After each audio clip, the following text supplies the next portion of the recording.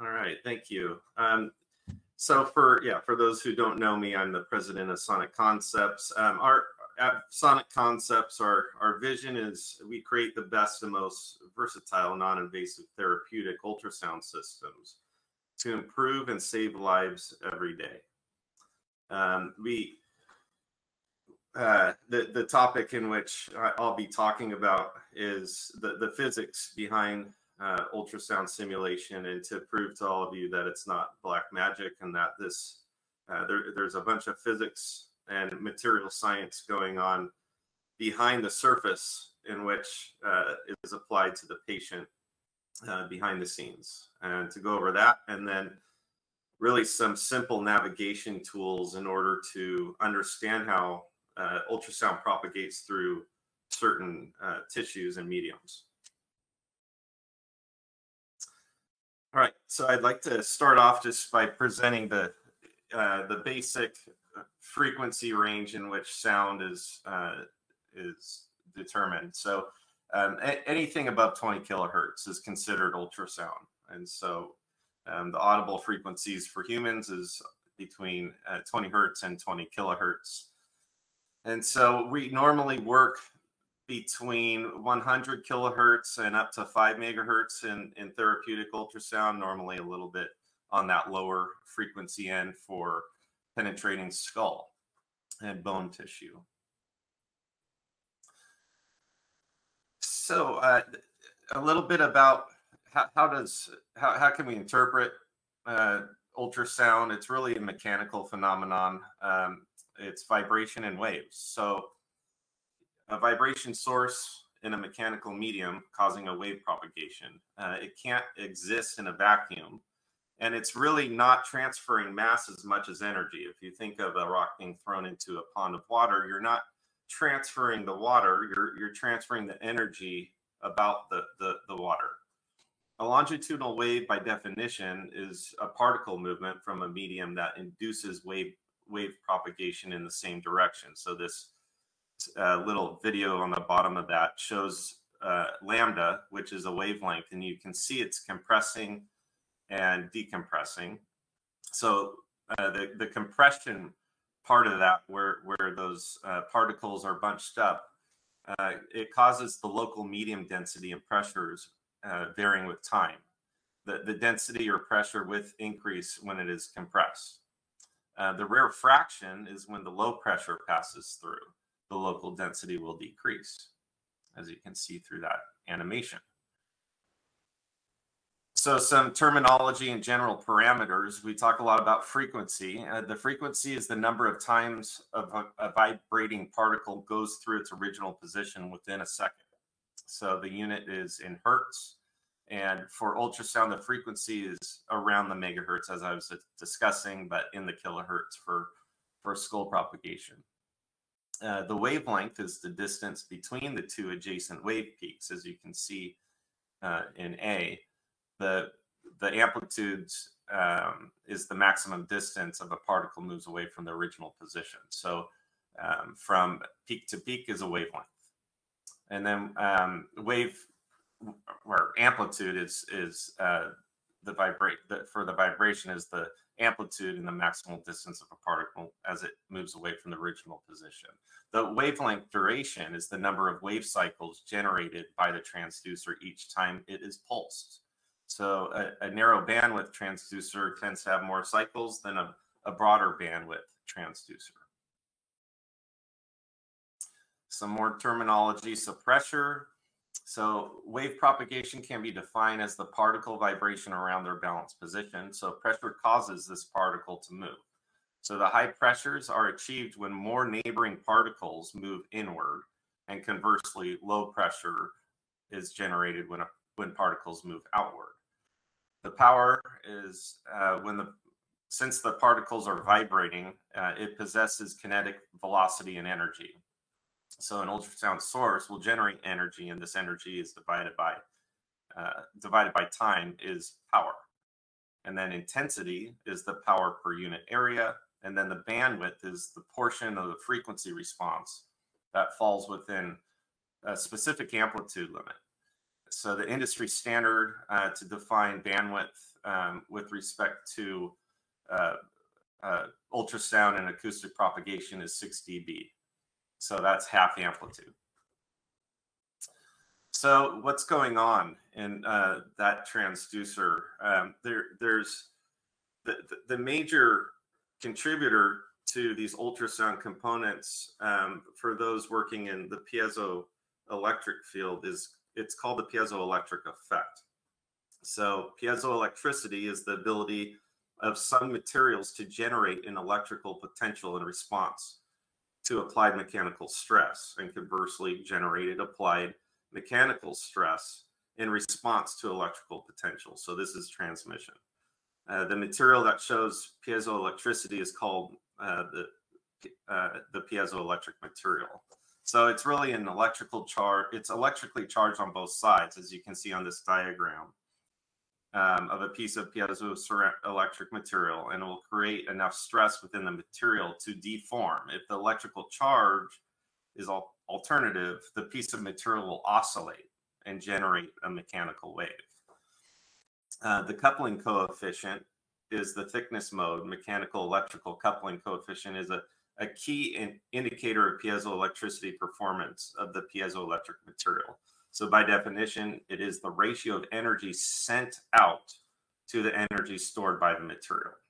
So pretty much without piezoelectricity, a ceramic plate with two sides and then coated with these electrodes will simply behave as a capacitor. But with piezoelectricity, we develop a resonance, which is defined by the material type and the material thickness. So its electrical impedance of that will contain a real and imaginary part, which I'll show you in a little bit. And this real part of which will consume the electrical energy and convert it into acoustic energy.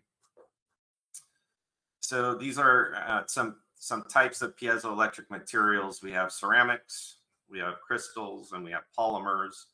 The ceramics and crystals of which can be constructed as composite to increase their Q. Some of these high power ceramics that we're using for transmission ultrasound, it's called PZT. So lead zirconate titanate, defined by the Navy type 1. So PZT4, it's considered a hard PZT. So it can handle higher amounts of power based off of its dielectric and coupling coefficient. And so these are some parameters we use in the simulations to dictate how we want to construct a transducer. All of these have a very critical role in the way in which we want the transducer to behave. Okay, so then let's talk a little bit about the acoustic properties of mediums in which we transfer the energy into. So air is only low frequency can really propagate air. The speed of sound is 300 meters per second, and it's very attenuative. The acoustic impedance of air is nearly zero. I think it's 400 rails. Water, the sound velocity in water is around 1500 meters per second at room temperature. Water has a very little attenuation to ultrasound. The acoustic impedance of water is about 1.5. So we really talk about a water environment as our linear free field, as it is virtually attenuous. Soft tissue is similar to water, so 1540 meters per second, but the attenuation is higher, around 0.3 dB per centimeter per megahertz. And the acoustic impedance of soft tissue is around 1.5 megarails, very similar to water. And then bone is much faster than soft tissue in terms of sound velocity. And the bone is highly attenuative, obviously, and it requires lower frequencies to penetrate, such as the skull. So here's a diagram of a general construction of a transducer. On the left is an exploded view. What we're calling the transducer is the piezoelectric material. You can couple this to what's called a wear surface, wear plate, and a lot of times we use what's called a matching layer. that matching layer I'll discuss in a little bit. Here's a backing layer, another way to tune the piezoelectric material, and then it's placed in a housing. And then on the right-hand side are some diagrams showing the different ways to really focus the energy. You know, you can use an unfocused source, and then you can use a lens in front of it, where depending on how you want to focus or defocus, the lens can be a fast sound velocity lens or a slow velocity lens. But if you want to really focus it with the transducer itself and avoid using a lens for reasons to, for example, increase efficiency, you would curve that into a concave spherical bowl. And then all the layers would be in that shape, and you put them together and put it into a housing. So how do we calculate the applied mechanical stress in response to an electrical potential? Well, there's simulation tools out there. The one that Sonic Concepts likes to use is a linear or a KLN model. So it's a 1D propagation tool. In this model, you can see V3 and I3 are the respective voltage and current applied to the piezoelectric material, which produce acoustic forces F and particle velocities U at the respective faces of the crystal. So after a bunch of math, this model is used to determine the input impedance of the piezoelectric material. The simulation tool Sonic Concepts use, and it's actually the first product we actually started selling starting in 1980 is PiezoCAD. So it's a world-renowned simulation tool that is this KLM model. It's rapid. You can iterate very quickly in order to achieve the results in which you're trying to achieve. It uses a chain matrix technique to calculate the overall system characteristics from the electrical terminals to the front acoustic port. So here's an example. Here we're representing a piece of ceramic with no piezoelectricity. In other words, this could be represent PZT4 with random domains before pulling is performed. So this is simply a capacitor that we're showing here. Notice there's no resonance about the frequency band. It's for example, this is a 1 megahertz transducer, 10 millimeter flat disc, and then it's coupled to free field or water. So what's in between this ceramic capacitor and a piezoelectric device? So piezoelectric ceramic has many small regions inside it, and these regions are called domains, and each domain has its own piezoelectric direction. When an internal stress is introduced, some domains give positive charge if they are lined up according to the stress direction. Some domains may give very minimal charge if its own direction is perpendicular to the stress direction, and some domains will give negative charge if it's against the stress direction. The domains are very small, on the order of a few hundred of microns, a few to hundreds of microns, and are randomly distributed. So without special processing to line up all these domains, the material will not show as piezoelectric. So the polling process used, it's a high DC voltage, and it's applied on both sides of the piece of material for a short duration of time, about 1 to 10 seconds. And then various materials and operating conditions require different voltages to reverse the domains, and this voltage is called the coercive voltage.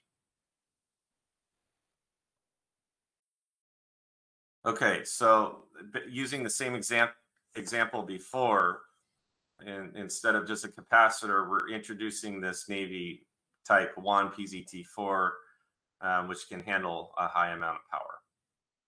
The major parameters that I want to show you. We're using 2 millimeters thick PZT4, and its coupling coefficient is 0.5. And we're going to apply that to the PiezoCAD model.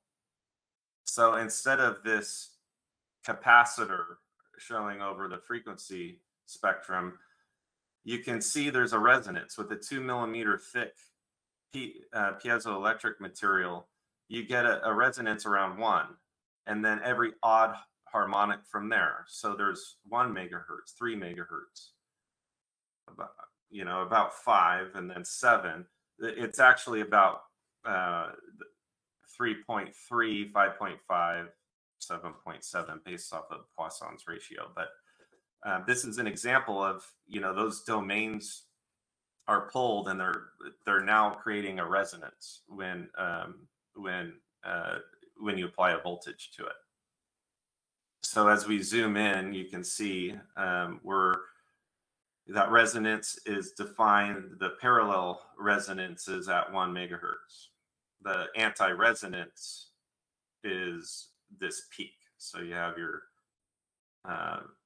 your resonance at 1 and your peak at about 1.2, and that's what defines your coupling coefficient. So using that same simulation, instead of looking at electrical impedance, this is what the transmit efficiency looks like.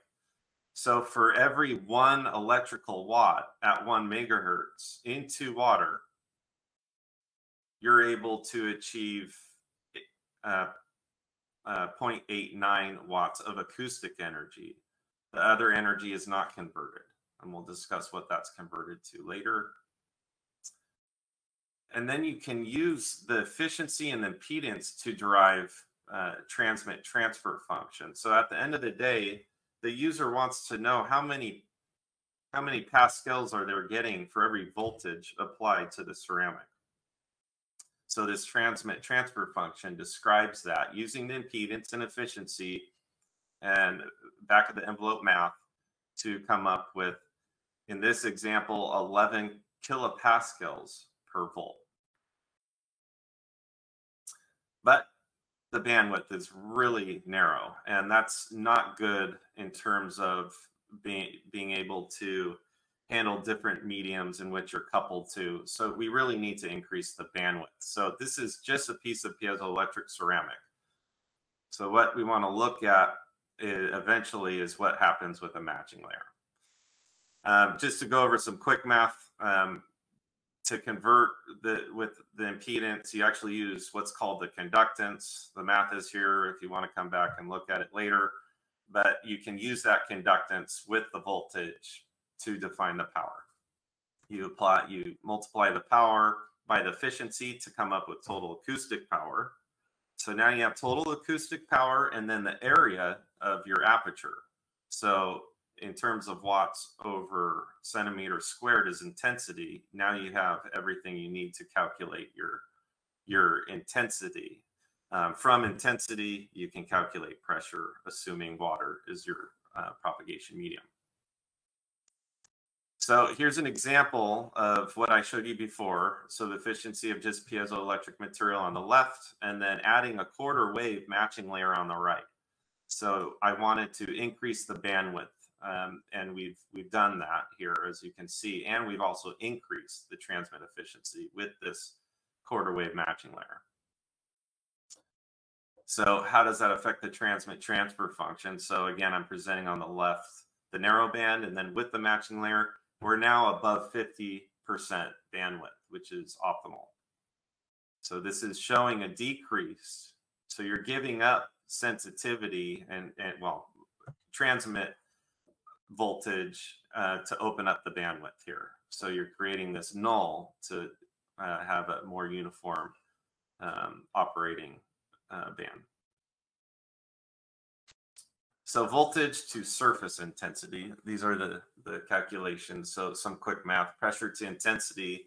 So to calculate pressure, it's the square root of intensity by rho c, which is essentially your impedance.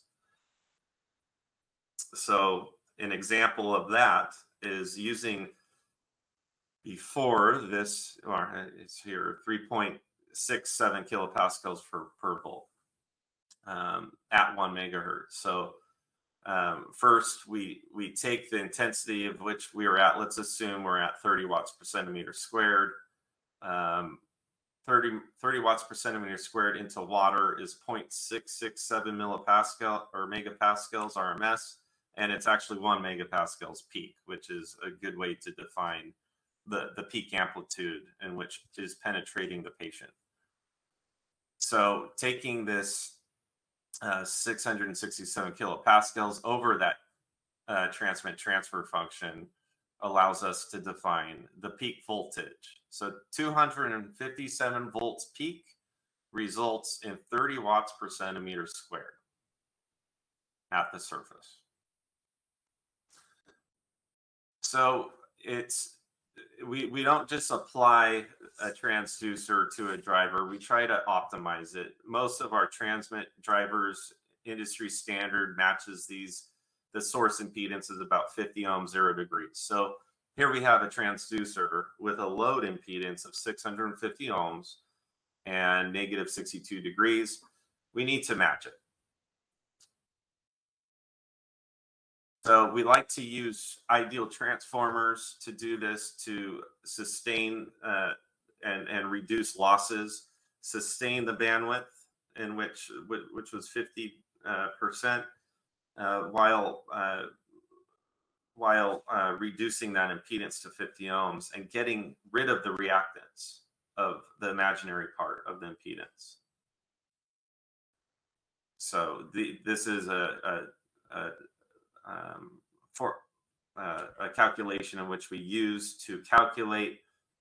I'm going to go down here to, we use a transformer is defined as a shunt inductor to cancel out the reactive component of the impedance, and then you use a turns ratio on that transformer to bring it down from 667 ohms to 50 ohms. So in this case, it's 117 microhenries and 5.3 turns ratio. And the results of that when putting into PiezoCAD are on the right here. So you show we're about 50 ohms, 0 degrees at 1 megahertz. What does that look like in terms of power transfer? Well, without matching, look at this red curve. We're down half, so 6 dB in terms of power transfer. That's a quarter of the power, and it goes down to about 9 dB. So you're wasting a lot of power in terms of reactive power without matching it. So we're able to improve bandwidth and power transfer using this transformer. So it's almost more important to get your power transfer right than transmit efficiency in a lot of cases. Okay, so we're ready to use this transducer. So the transducer in this case will need 182 volts to reach 30 watts per centimeter squared at the surface. So we look at this voltage and say, will the transducer survive? Yes, it's a third of its theoretical withstanding voltage of the piezoelectric material. At 100% of the withstanding voltage, this device would reach up to 275 watts per centimeter squared, over 50% bandwidth. So these are highly efficient transducers. To reach 182 volts into the transducer, the amplifier actually outputs only 43 because of that turns ratio. There's 280 milliamps of current, 51 watts of apparent power, 13 watts of reactive power. And so at the end of by the time we're worried about generating heat at the transducer, we look, well, 30 watts, we know based off of the efficiency that we're only emitting about 3 watts of heat, which the transducer can definitely survive. So past the radiating surface, if you look at a flat aperture, there's this simple calculation we use. So it's diameter squared over 4 times the wavelength. And that defines this transition plane where these peaks and valleys stop. And so out here at the end of N, the near field transition plane, we call that the far field. And so it's not converging. It's starting to diverge once it reaches the end of N. And that's essentially the focal plane of an unfocused transducer. Here's an example of, you know, the unfocused transducer compared to if we focus it. An unfocused aperture, so we're using the same example as before. The d squared over 4 lambda is about 16 millimeters, and you can see this blue line. It reaches a focal gain of 2 maximum, and these near field secondary lobes reach 2. So that's not good if you're focusing, or if you're trying to treat within the patient. These near field secondary lobes will affect the unintended tissues. So using that same 10 millimeter aperture, but applying a 10 millimeter radius of curvature, that's considered an F1 device, it reaches 3 times the pressure gain of an unfocused transducer. So these secondary lobes in the near field, you know, are well below that primary peak. So 30 watts per centimeter squared at the surface and a pressure gain of 6, which is actually intensity gain of 36, will reach a free field pulse intensity of 1 kilowatt per centimeter squared. So that focusing helps us tremendously in terms of treatment, efficacy, and safety. You're not worried about hitting the collateral tissue in the near field. So some simple math here. Pressure gain at the spherical aperture is the area over the radius of curvature times lambda. So simple rules of thumb: higher frequency, higher pressure gain. Lower F number, higher pressure gain. So the F number, as it's the radius of curvature over the aperture diameter. A larger total aperture has higher pressure gain. So all these contribute to achieving as much pressure at the focus as possible. So attenuation can be defined, a lot of time we only think of it in terms of absorption, but there's the scattering component and reflections. So we define this in water. It's, as described earlier, it's virtually attenuousless. Blood isn't that much worse than water, but it does have a little bit of attenuation, 0.03 dB. Soft tissue, you're getting up to about 0.3 dB. So air, bone, stone, and metal will normally require frequencies lower than 1 megahertz. Otherwise, it will attenuate nearly all the energy in the field. And we can go through a few examples. Ultrasound attenuation values increase with frequency. So the effect of attenuation is shown here in blue is free field water, and then you apply 2 dB attenuation, a 2 dB attenuation coefficient, and it reduces the pressure gain from 35 to 8 in this example. So attenuation plays a big role. We need to consider that. Here's a diagram just for describing some of the terminologies in how we define a focused transducer. You know, the geometric focus is this represents the ellipsoid focal region, and then its transducer aperture plane distance here is considered the penetration distance. So if the skin surface were at the aperture plane, the transducer aperture plane here, you would have, in this case, 5 centimeters of propagation. So you have virtually no therapy in this region, and it's focused to this point. So some of the applications, the purpose of this is neuromodulation of this talk, but because of our high efficiency in our transducers, we're able to reach very high pulsed power regimes and pulsed average regimes. So pulsed average is based off of thermally limiting your transducer, and then peak pulse is based off of pretty much that withstanding voltage limitation I was talking about earlier, in combination with mode structures in the piezoelectric material.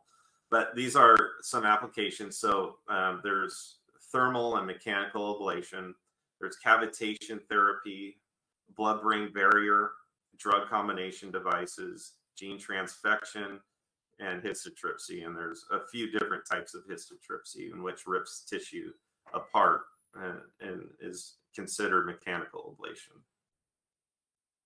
So we follow the medical standard, or the IC standard 60601-2-62.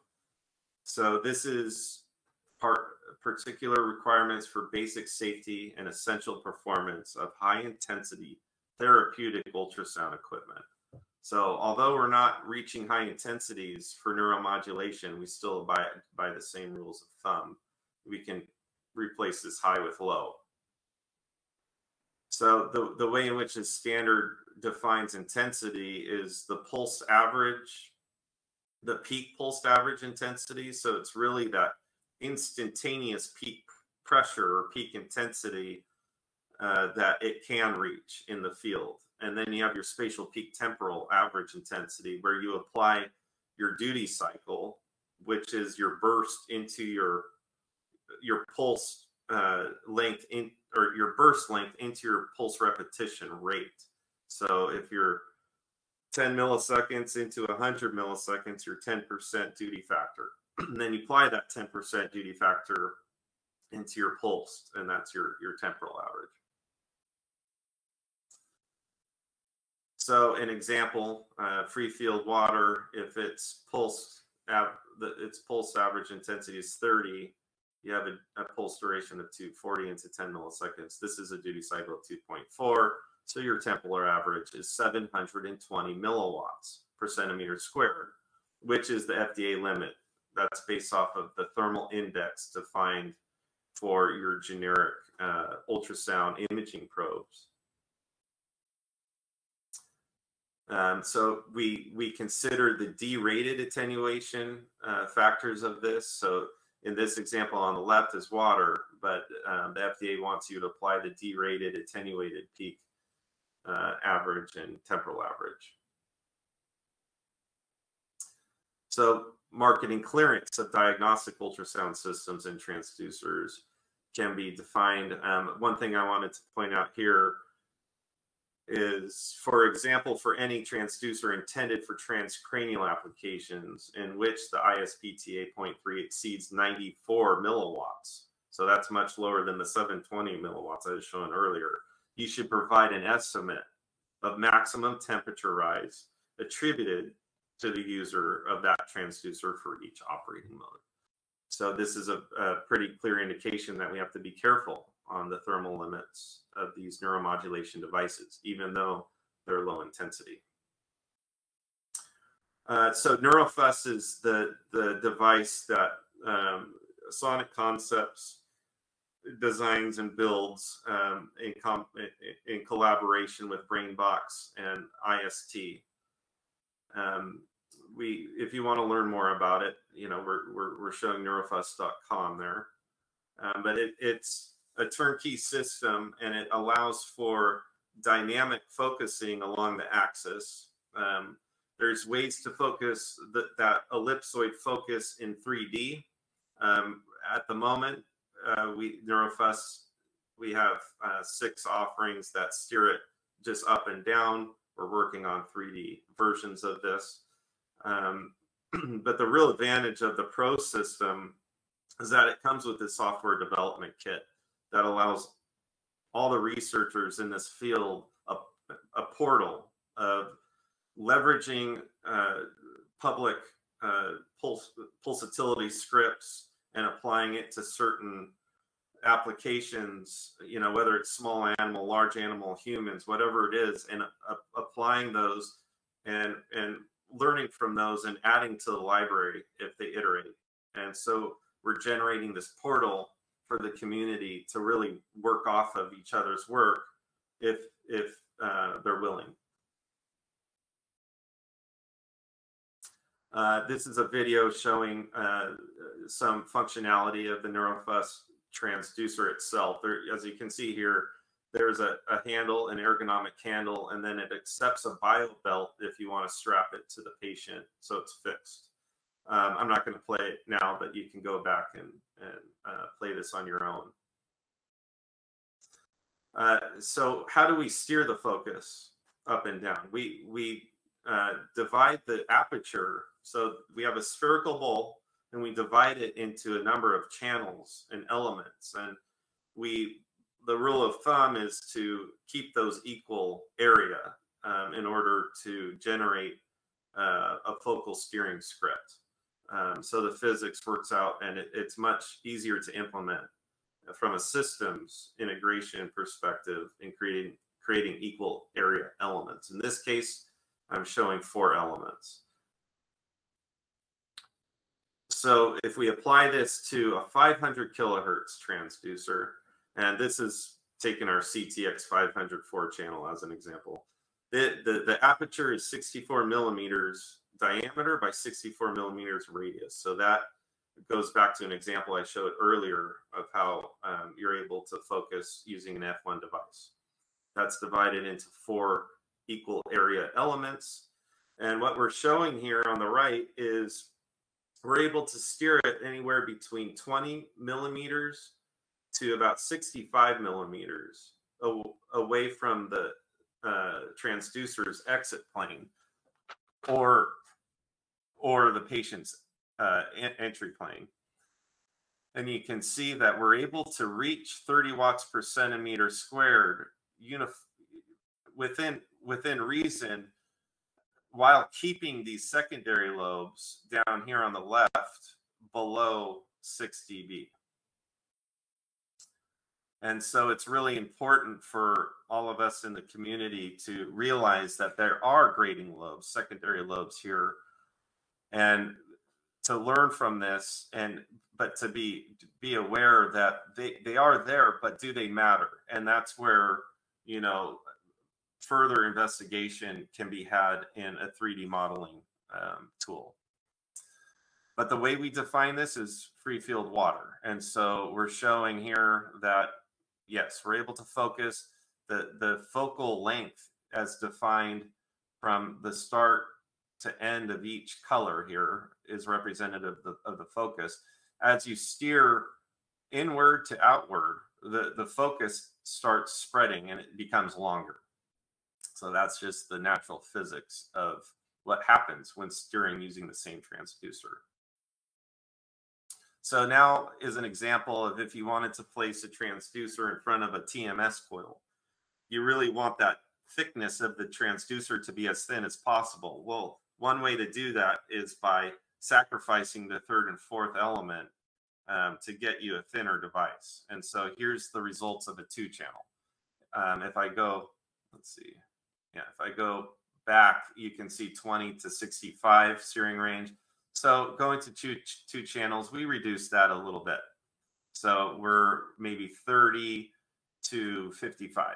So not too much of a sacrifice, but also looking at the focal length, you know, that's not as attractive as the 4 element, but it's a compromise. And this is an actual measured device. So the previous ones were shown in terms of simulation. So we correct the focusing in-house using focal correction algorithms, and then in free field. And then we make sure that they're within 10% error from position and amplitude. So what's driving these transducers? We use what's called a TPO. It's a transducer power output system. It has its own signal generation, a user control environment, and amplifiers all in one box. And so we can go up to, you know, thousands of channels, but for what we're offering through NeuroFUS is up to 4 channels for now. So it's a portable drive electronic package that we use to drive these multi-element transducers. The NeuroFUS Pro comes with power monitoring, which is really important to as a safety monitoring mechanism to monitor the real power going into these devices as things change. As you couple the transducer to the skull and anywhere around the skull, you're able to monitor the power change from one study to another. And you can define, you know, if you need to shut off the system based off of that power you're measuring as a safety mechanism, or you can use it to control repeatability. So if you're at one part of the skull one day and then you're trying to repeat that, you can baseline it based off of the electrical power curves generated by the system. So the Pro offers this functionality in combination with the SDK. So simulations. So 2D arrays for 3D focal steering. On the left here, you can see these elements. This is a cross section, and we're using an imaging probe in the middle to monitor, to really guide our therapeutic focus. But these elements are arranged in an Archimedean spiral in this example. So I wanted to show you some examples of simulating these 2D arrays. For the first example, we're showing a 400 kilohertz operating frequency. And in this case, you have 150 millimeter diameter and then 135 millimeter radius. And so this is considered a reasonable aperture to couple to the skull. 128 channels and elements, and then each element is 9 millimeter in diameter.